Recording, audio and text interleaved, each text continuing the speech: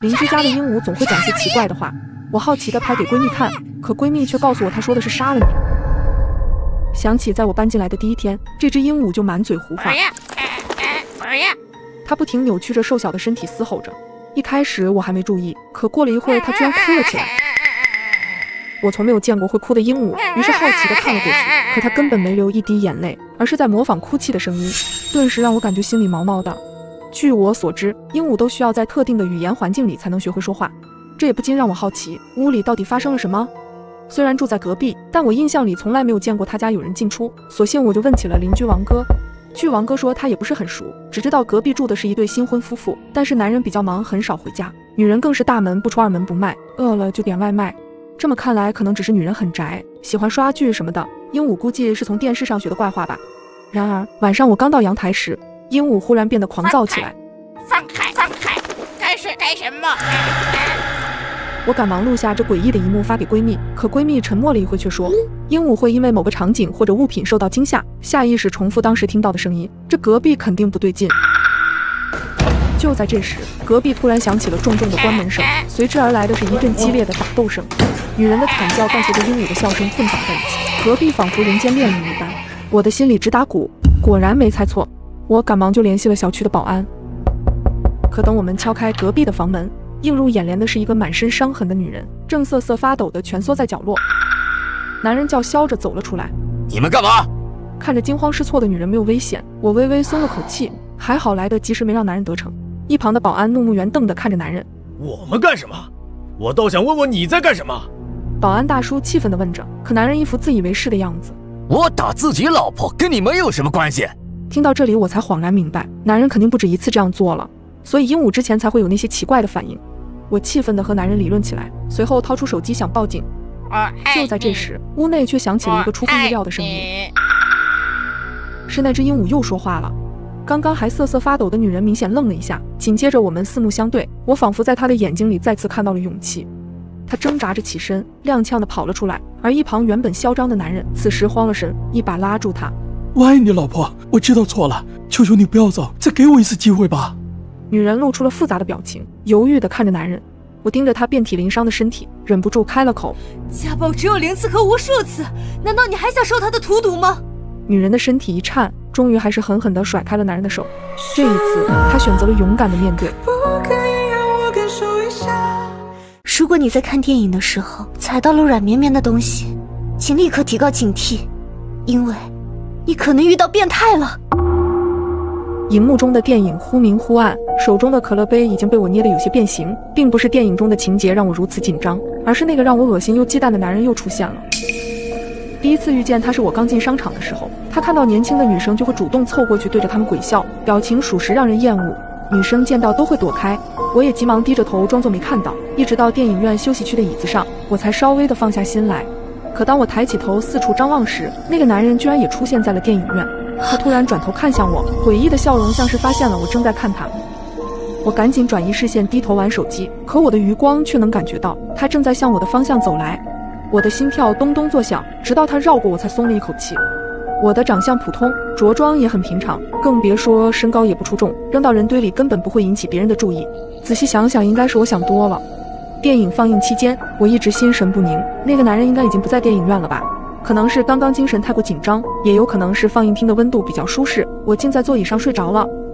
等我再醒来，电影已经放了一半，我伸了伸懒腰，突然意识到脚下的地毯踩起来软软的，还挺舒服。我心里有些好奇地毯的材质，直到我低下头往下看去时，这才发现我脚底下踩着的竟然是一双血红的手掌。我冷汗直流，顺着手的方向抬头看去，那名诡异的男人不知道什么时候坐在了我座椅的前面，双手通过前排座椅的缝隙放在我的脚下。我十分害怕，但感到更多的是恶心。我不清楚他到底要做什么。我急忙将脚抬起，男人似乎觉察到了异常，慢慢地把手收了回去。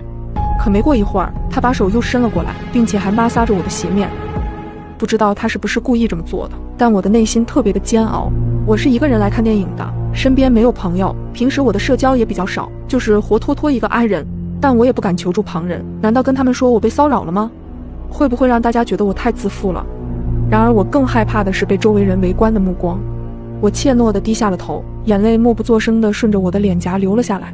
好在旁边的小姐姐似乎看出了我的不对劲，她便凑近我问了下情况。我犹豫了半晌，小声跟她窃语着。她听完后直接起身呵斥起了这个男人。口语之间，大家慢慢的把目光集中在了男人的身上，甚至有的男士听后直接站起了身。见此情景，前座诡异的男人只能灰溜溜的离开了。在大家挺身而出的那一刻，我突然觉得自己没有那么不堪，而真正难堪的是那个恶心的男人。所以下次再受到骚扰，我一定不会像这次默不作声，只有我大胆的说出来，才能避免这样的事再次发生。如果你被卷进门外有杀人狂的超市中，又发现和你躲在一起的人中有他的同伙，你会怎么办？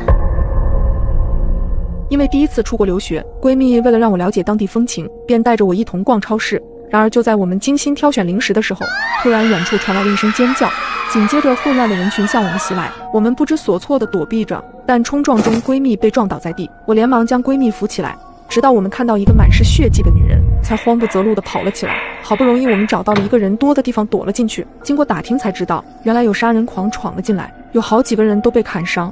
在场除了我和闺蜜还有几个人，大家都互相不认识，只是恰巧被困在仓库里。没过一会儿，门外传来一阵清脆的脚步声，那声音似乎不紧不慢地在外面晃荡，我的心提到了嗓子眼。直到脚步声慢慢地远去，我才长吁了一口气，大家紧绷的心情也稍微放松了下来。每个人纷纷拿出手机想要报警，可能是因为仓库的位置偏僻，或者是手机信号比较集中，电话一直打不出去。没多久，门口响起了急促的敲门声。救救我！救救我！快开门！门外一个女人疯狂地喊道，还没等我们反应过来，门外又发出了2声惨叫。我们所有人汗毛都竖了起来，女人的叫喊声戛然而止。我缓缓地低下身子，想要透过门缝看看外面的情况，结果我看到的是一个女人一动不动躺在地上。我没忍住惊叫一声，浑身颤抖，对着大家说：他好像死了。我被眼前的一幕吓得语无伦次，房间里沉闷的气息让人感到压抑，门外已经许久没有声音了，我们也屏住呼吸，不敢发出任何声响。可不久后，门外突然又有人敲门。里面有人吗？外面现在安全了，你们出来吧。我们相互对视了一眼，不太确定外面是什么情况。一个大叔颤着声音问道：你是谁？我是超市的管理员，我知道超市的后门在哪里，我带你们先逃出去。听到这儿，众人如释重负，正准备上前开门。等等，确定要开门吗？如果他是凶手呢？我急忙低声阻拦，众人瞬间陷入了沉默。你有什么证据证明你是超市管理员？没过一会儿，门缝处被递进来一张工作卡，闺蜜急忙将卡捡起查看，这卡确实是超市员工的。不过闺蜜在接到工作卡的时候惊恐地捂住了嘴，急忙将我拉到一旁，在我耳边悄声道：这双鞋我在摔倒的时候看到过，所有人都在逃跑的时候，只有这双鞋的主人仿佛在散步一样悠闲，所以他肯定有问题。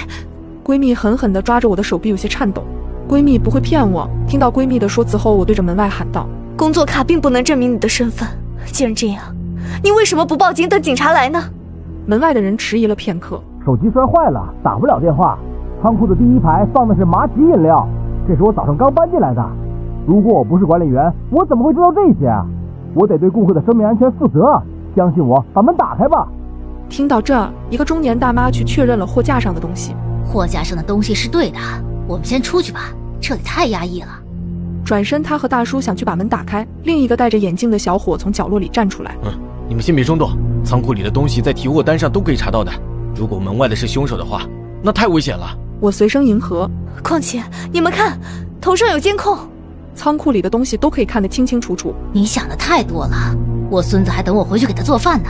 你们不出去，我得出去。出去是可以，但是现在我们又看不到他长什么样子，万一这个工作证是他从仓库管理员手里抢来的呢？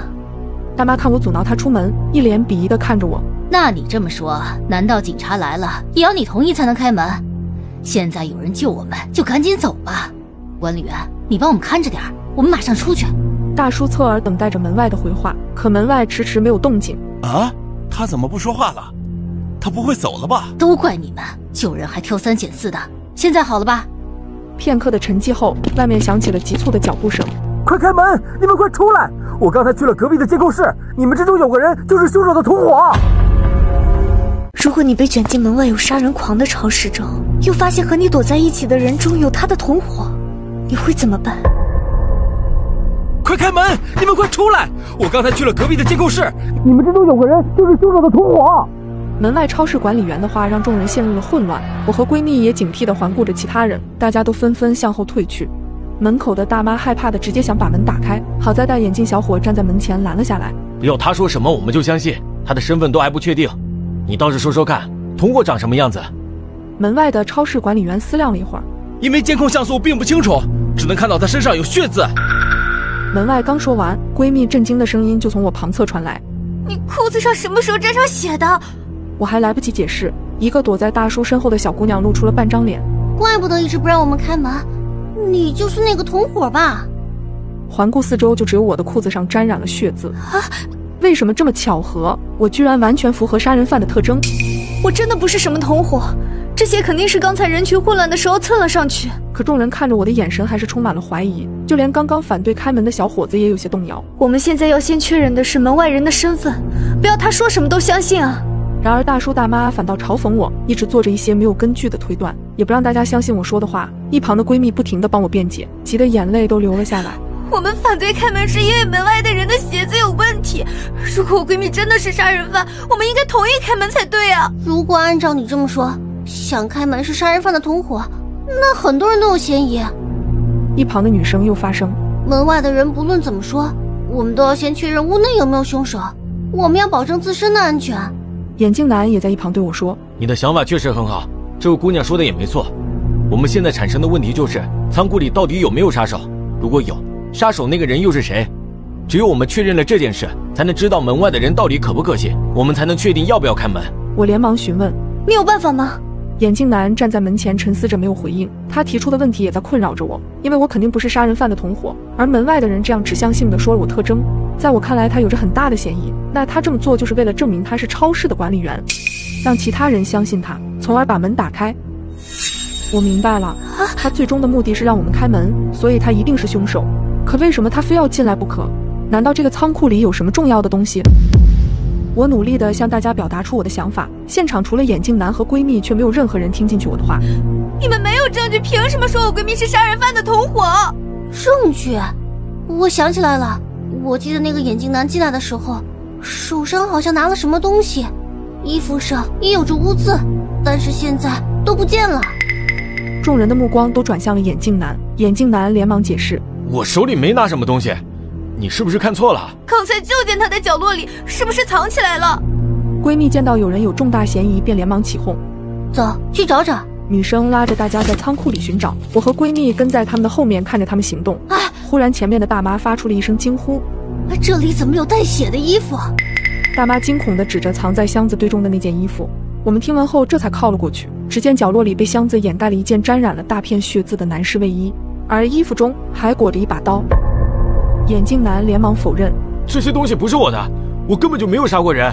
小女孩委屈地躲在大叔身后。原来门外的人真的是管理员，对不起姐姐，是我太害怕心急了，是我作怪姐姐了，这个男人好可怕。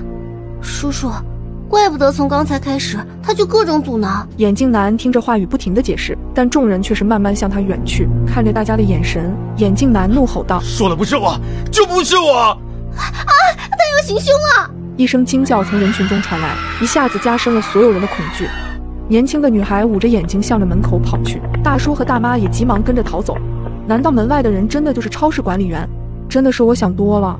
我心里还是隐隐感到有些不对劲，但却根本阻拦不了大家想冲出去的决心。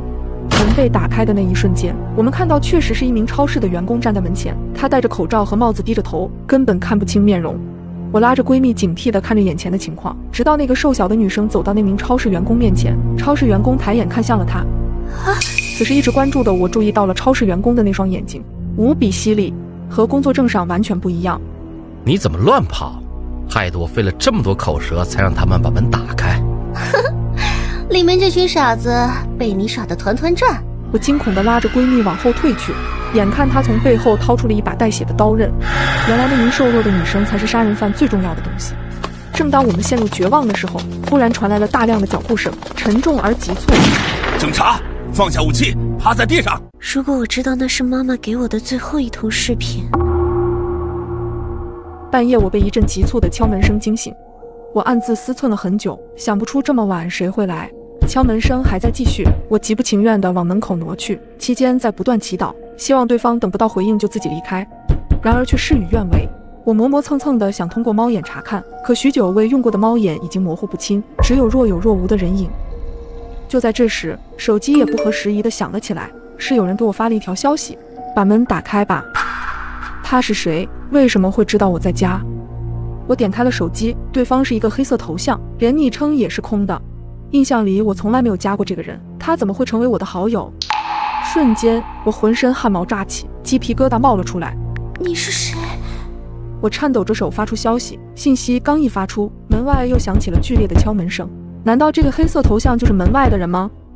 我抿紧嘴唇，强忍泪水，颤抖地按了3个数字，可悲催的是根本没办法拨通。怎么会这样？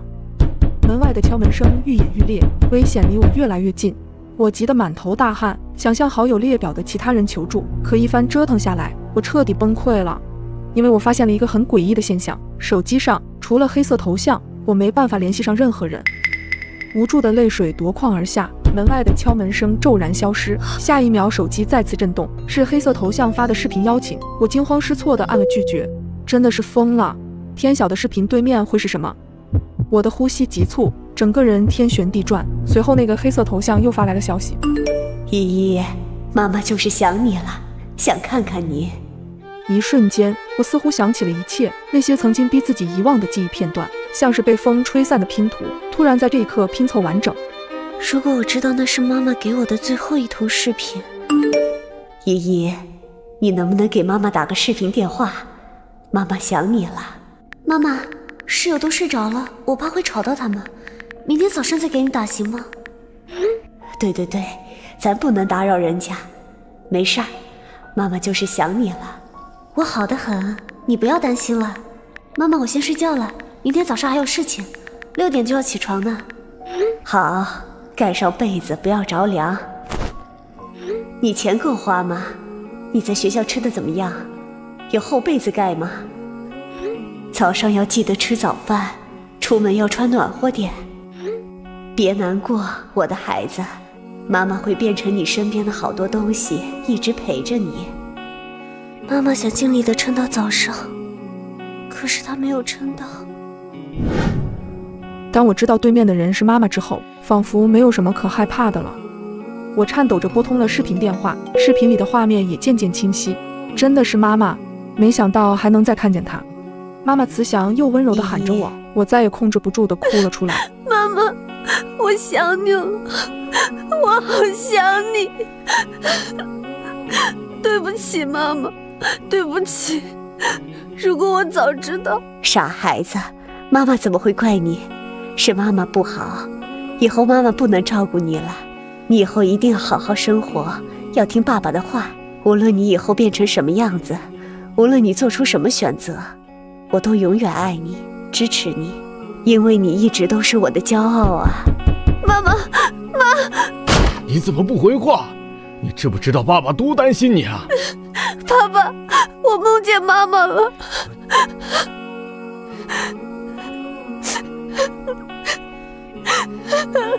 傻孩子。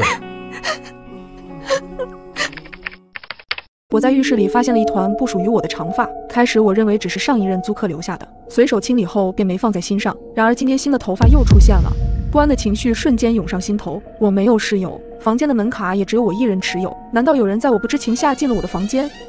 因为是公寓出租的旺季，公寓管理员李姐带我来看房子的时候，只剩下这间404房间，屋内的布局和宣传单上介绍的几乎没差，当即我就决定入住了下来。可没想到，我已经连续2天发现这个不属于我的头发了。我率先检查了门窗，并没有被破坏的痕迹，可是头发肯定不会凭空出现，这一切真的太诡异了。我去找了公寓前台小美，她总是笑容满面，又和我年龄相仿，我们一直聊得很投机。但今天在她的话语中，我得到了一个重要的信息：公寓的管理员李姐有一张万能房卡，也就是说，除了我，她也可以打开我的房门。难道真的是李姐吗？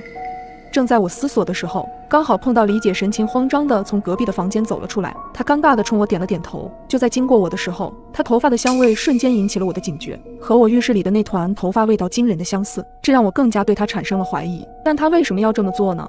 我迈着沉重的步子回到了房间，印象中我隔壁住的是一个年轻长发文艺男，生活中他们之间应该不会有任何交集才对，为什么李姐会从他房间出来？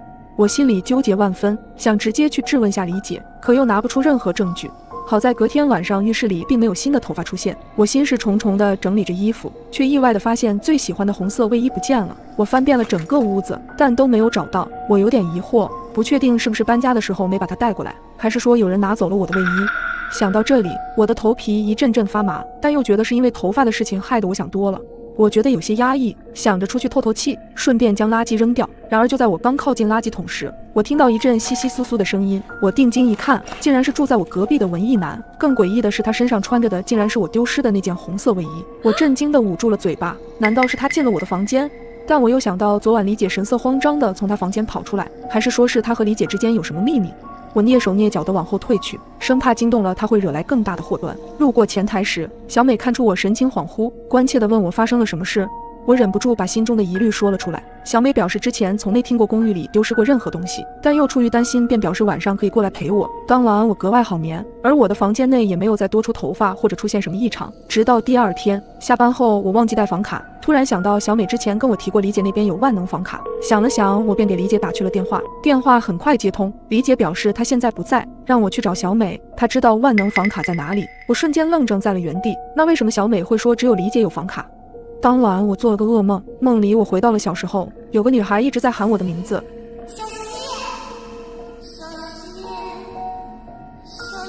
一种愧疚感迫使我猛地睁开了眼睛。小美不知何时来到了我的身边，她手里拿着我丢失的衬衫，闷闷地开口道：你还记得我吗？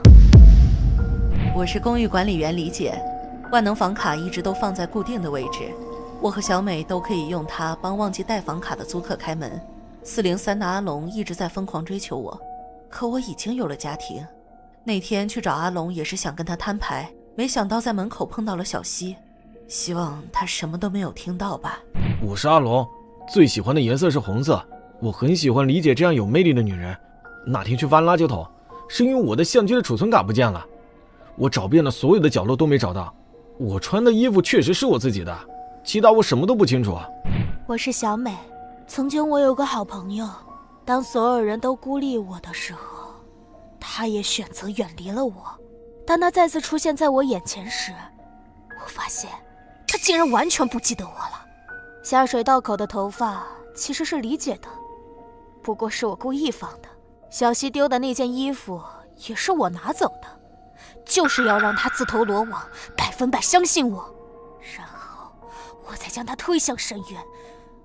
可没想到他最后还是发现了。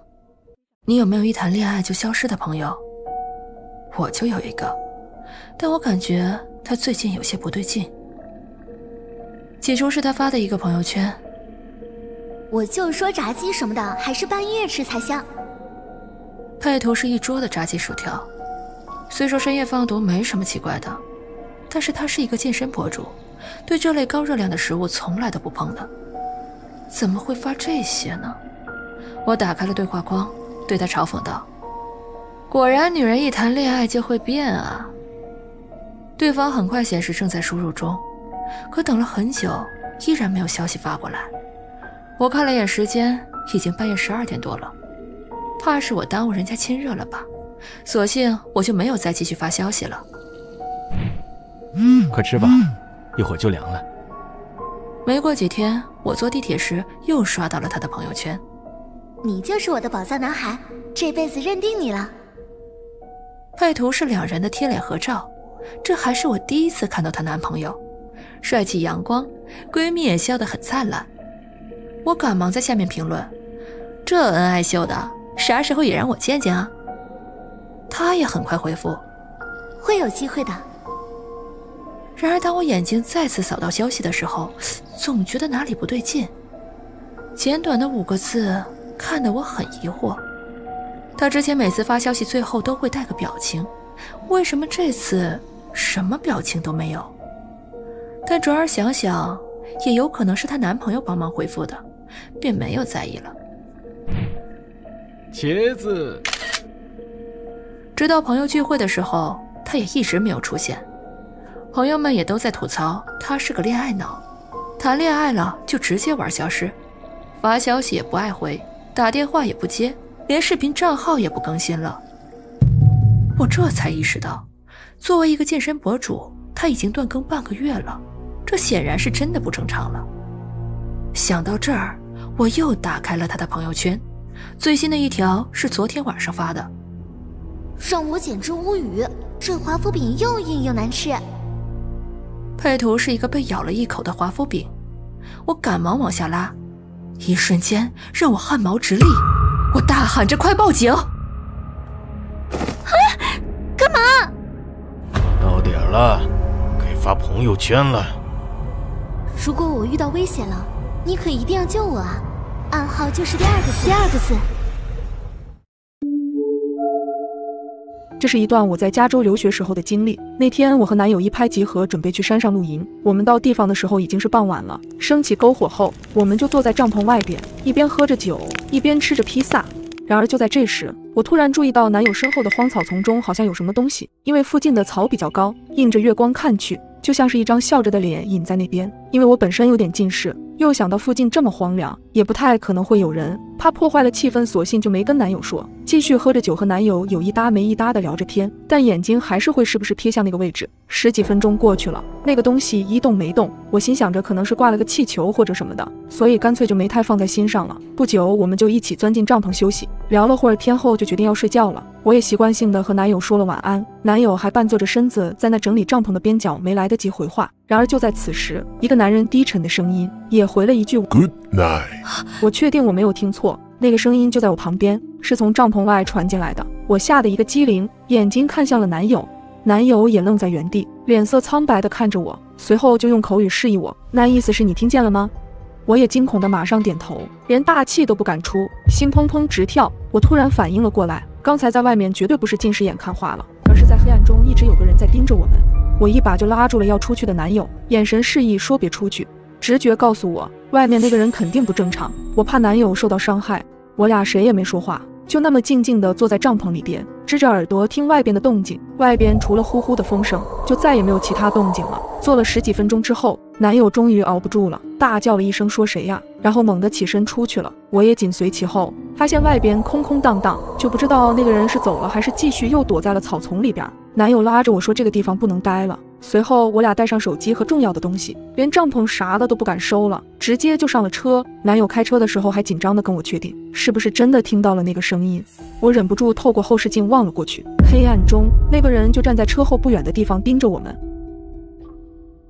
青春的叛逆让我失去了世界上最爱我的人。刚成年的我总觉得爸妈一点都不能理解我，不管我做什么事，在他们眼里都是错的。我们总是会有很多的争吵。这天本来和朋友刚约好晚上出去吃夜宵，可妈妈却怎么也不同意我出去。我都成年了，我做什么事我会自己负责的，我都和朋友说好了，你们能不能不要还管我这么严？我气冲冲地回到卧室，砰的一下关上了房门，看着和朋友约好的消息，心急如焚，索性便直接从2楼的阳台爬了出去。离开时还能清楚地听到妈妈敲房门的声音，但我还是叛逆地走了。吃夜宵的时候，我还跟小兰吐槽爸妈对我约束得太严格，羡慕起小兰爸妈对她的不闻不问。你别跟你爸妈闹脾气了，他们应该只是担心你的安全。她叹了口气，你不像我家里，他们一天到晚都在外面忙工作，我还想让他们陪都陪不了呢。小兰笑眯眯地拍了拍我，知足吧。和小兰吐槽完，其实我的心情已经好了许多，再加上她一通安抚，我最后还是回了家。到家楼下时已经凌晨2点了，我看着家里黑漆漆的，没有任何动静，有些奇怪，难道他们都没发现我不见了吗？委屈的眼泪溢出眼眶，咬了咬牙，还是开了家里的门。不知为何，原本熟悉的家里此时让我觉得有些阴森森的。我摸了摸手臂，关上房门。正当我疑惑爸妈是不是已经睡着了的时候，我听到了妈妈的声音，她似乎有些紧张。叶子，快走！我看到妈妈躲在厨房里朝我招了招手，她的脸色特别苍白，像是在害怕着什么。她用眼神示意我赶快出去。我皱了皱眉，不明所以的我还是选择进了厨房。家里竟杀人犯了，你快点走！我愣了一下，突然楼上传来了一阵脚步声，嘎吱嘎吱的声响敲击着我的心脏。随后门猛地被关上，门外的爸爸声嘶力竭地喊着快走。慌乱之下，我打开了窗户，迅速爬上了厨房的台子，翻了出去。就在我回头想拉妈妈的时候，却发现妈妈不见了。来不及多想，我赶紧来到了邻居家里找他们帮忙，随后打电话报警。很快警察就赶了过来。一阵破门声之后，我看见警察抓着一个男人出来，确定已经没有了危险。我兴奋地跑进了屋里，而屋里却没有爸妈的身影。客厅里躺着2具盖着白布的尸体，我的脑中一下子炸开了，泪水瞬间布满了我的眼眶。警察沉默地拍了拍我的肩膀，就在这时，我突然看到路边的灯光下站着2个熟悉的身影，只见他们浑身是血，不是别人，正是我的爸妈。见我朝他们看去，他们举起手臂朝我挥了挥手后，就慢慢的消失了。邻居阿姨站在我的身边，抹着眼泪：“这天杀的！最近咱们小区附近有在逃杀人犯的，不是说提醒关好门窗吗？你爸妈怎么这么大意？”我震惊地看向了邻居阿姨。后来通过警方我才知道，坏人是从我卧室的阳台上进来的。他刚进到我的房间，就撞见了正好开门的妈妈，妈妈就这样被他杀害了。当他准备离开的时候，他又看到了循声上楼的爸爸，趁他没反应过来，对他也下了手。我没有告诉过任何人，我当时是如何从厨房窗户逃离的。爸妈用行动诠释了他们对女儿的爱，现在我才真的明白他们的心意，可惜已经晚了。我想这辈子我都不会再原谅我自己。